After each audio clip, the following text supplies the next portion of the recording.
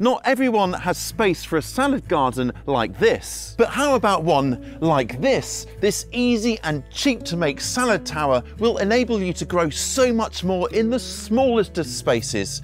And making one is super simple too. What I love about making this salad tower is that the ingredients used to make it are so cheap and widely available. For the tower itself, I'm going for this off-the-shelf bucket here with a lid and handle. Now, this is made from food grade plastic and it's about 25 litres, that's 6.6 US gallons or 5.5 imperial gallons.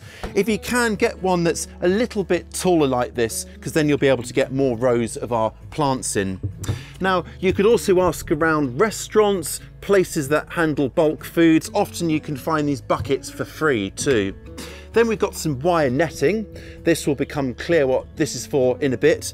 And some potting mix, and then of course our plants. And we're going for a lovely range of lettuces here. I've got 3 types, frilly lettuces, and then this more kind of upright type here. And this will give a nice range of colours and textures and leaf shapes on our tower. The first thing we've got to do is mark out the positions of our planting holes in the tower. Now this is tall enough to get 3 rows in, and we'll start from the top here, and we're going to get 4 in each row, and I'm going to use these markers in the lid here as my guide. Each slit is going to be about 5 inches or 12 centimetres wide, so let's start with that. We want to line our bottom row up with the top row and starting a couple of inches from the base here. And then the middle row is going to go in between the slots that I've made here to get a nice even spread of holes so that plants have plenty of room to grow and don't grow into each other too much. There's the bucket all neatly marked up with our position of our planting holes. So now I'm going to cut these slits open. You could use a circular saw for that if you've got one. That would be probably the best and easiest. I don't have one of those, so I'm going to use this plasterer's saw here instead. Now, I did try it with a Stanley knife, but it wobbled around too much and was quite frankly dangerous, so I think this is the best option. So I'm just going to saw down onto each slit till I get to the full width of it. This table's a bit wobbly actually, so I'm just going to do it on the floor, be a bit safer. It makes it a lot easier actually if you keep the lid on. It gives the whole thing structural integrity so it doesn't bend and wobble about.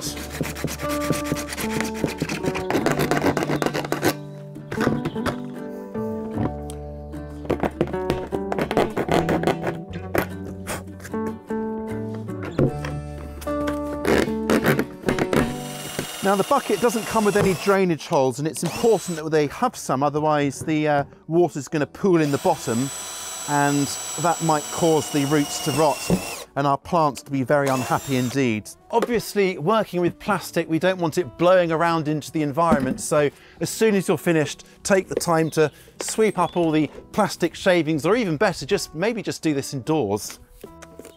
Now we just need to open the slits out to create our planting holes, and the simplest way to do that is to heat the plastic till it's nice and warm using a hot air gun, the type used for stripping wallpaper.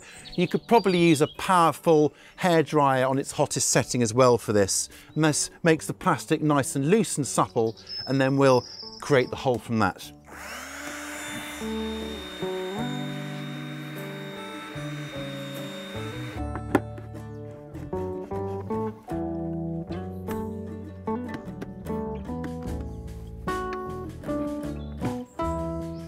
Pretty good job. All the planting holes are done.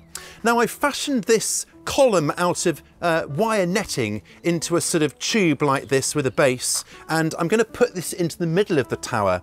What this will do is it'll help create a more oxygenated environment right the way down the middle for the plants right at the bottom as well, and we're going to fill it gradually with kitchen scraps, and as those rot down they will help to feed our lettuces and help them to grow strong. Now to prepare the bucket for planting, and I'm just using an all-purpose potting mix here, and I'm going to put some in the bottom first as a kind of cushion of potting mix, like that, and then put our column in, closed end down like that, nestle it in, and then it's simply a question of filling in with our mix, keeping the column nice and central and upright as we fill. And as you do fill, just press it down a bit to keep it nice and firm.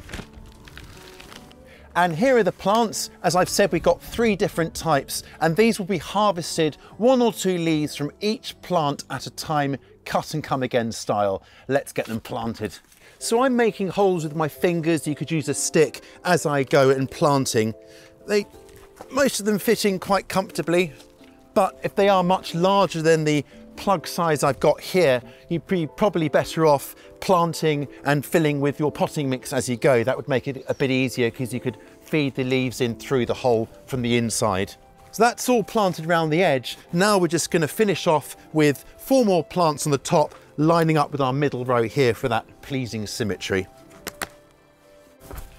What I really like about a tower like this is that there's not going to be any weeds because we've used clean potting mix, and if we keep it up here on the patio, well, it's highly unlikely to get attacked by slugs as well, and lettuces are slugs' #1 favourites. Your job therefore is simply limited to watering, feeding and of course harvesting. So let's start by giving everything a thorough soaking to get it on its way. Now the real joy of this is that we've created these lips here. I might put it on the mist setting for those. Acts like a bit of a reservoir and contains the moisture so it can actually go into it. If we were drilling holes in the side and then planting out, all of the moisture would have to come from the top and work its way down. This way we're a little bit less dependent on that. Be guided according to the weather as to how often you water. Obviously, once they're growing away, you may need to water maybe twice a week. And in really hot weather in the summer, well, you might be watering every day. But be guided by the moisture level in the potting mix. Just stick your finger in and feel how moist it is. And now for the feeding part. And this is where our central tube comes in handy. It's hollow at the moment, and we're going to fill it with kitchen scraps. Now, just bung it all in there. Feed it down if necessary, and what this will do is it will very slowly break down, just like it would in a compost heap, but this time as it rots down it will release nutrients into the surrounding potting mix and create a lovely moist central well that the roots might well grow into, and it will keep our lettuces nicely fed. And the genius thing of this system is at the end of the growing season, just lift out the central tube and empty it out onto the compost heap. So now I'm just going to add my kitchen scraps to here whenever I have them, and it'll keep these lettuces nice and happy. Now this probably won't get too smelly, but if you're worried about that kind of thing, just pop a cap on it, or I'm just using a pot, neatly fits even, keeps it nice and covered and stops flies and stuff getting in, and then you can just remove it and fill as you go. And when you come to position your salad tower, just pop it on some pebbles or pot feet, something like that, to raise it up off the ground slightly so excess moisture can drain out from the bottom. And here's the salad tower just 1 week on from planting. You can see the plants have recovered a bit, they're bulking out nicely, and it won't be long before it's time to harvest them, in about another week. But let me show you how we do harvest when it comes to that. Basically, you just want to click off a couple of the outer leaves from each plant at a time, and you leave the central growing point to grow on, because those will form our next leaves. By cutting and letting them come again like this, you can extend the period of usefulness of this tower for at least a couple of months before it's time to replace the plants inside it. As well as giving something fresh and tasty to eat, I reckon this salad tower looks simply stunning too. Now, if you like these mini projects and you'd like to do more, then do check out this playlist where you will find instructions for creating a vertical wall of veggies that looks absolutely jaw-dropping, in my humble opinion. I'll catch you next time.